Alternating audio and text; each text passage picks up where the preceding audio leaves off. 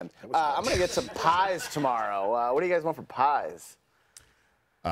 What's number one? Pumpkin's definitely number one. Pumpkin, definitely number one. Way. So I think pecan. That's apple. a bunch of crap. Yeah, who wants to eat pumpkin chopped up and just, like ground Oh up? man, it's so delicious. A little cinnamon in there. That always wins Pecan the or polls. the chocolate chess pie. Chocolate Come chess on, pie. man. Well, I'm kind of limited to what they Pumpkin. have at the grocery That's store. just crap.